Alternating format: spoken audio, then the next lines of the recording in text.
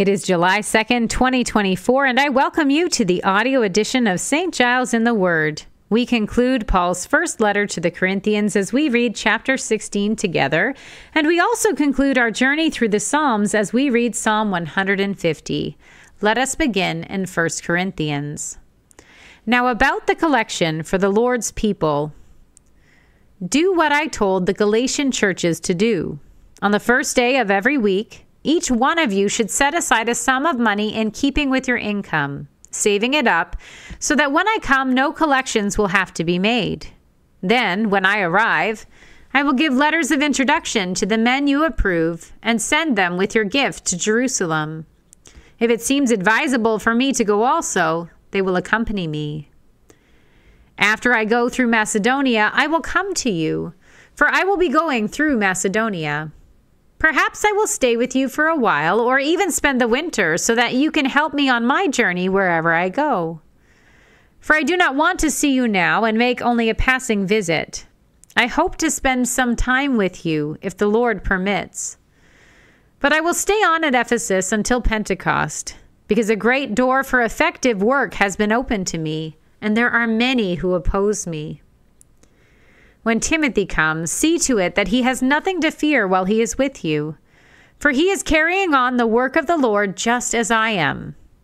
No one, then, should treat him with contempt. Send him on his way in peace so that he may return to me. I am expecting him along with the brothers. Now about our brother Apollos.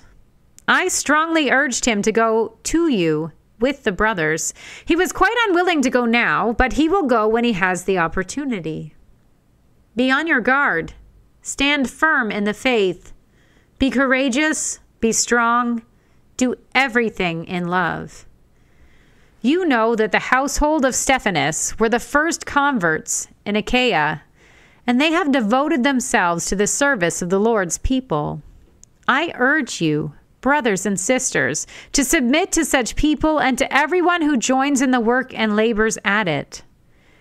I was glad when Stephanas, Fortunatus, and Achaeus arrived, because they have supplied what was lacking from you.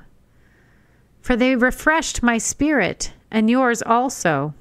Such men deserve recognition. The churches in the province of Asia send you greetings. Aquila and Priscilla greet you warmly in the Lord, and so does the church that meets at their house.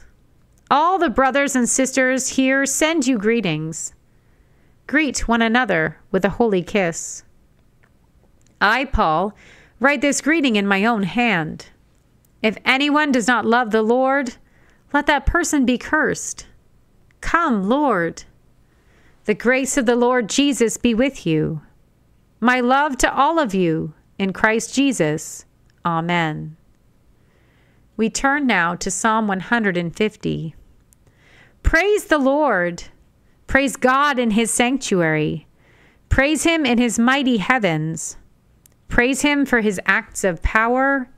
Praise him for his surpassing greatness. Praise him with the sounding of the trumpet. Praise him with the harp and lyre. Praise him with timbrel and dancing. Praise him with the strings and pipe. Praise him with the clash of cymbals. Praise him with resounding cymbals. Let everything that has breath praise the Lord. Praise the Lord. Here ends our reading for today.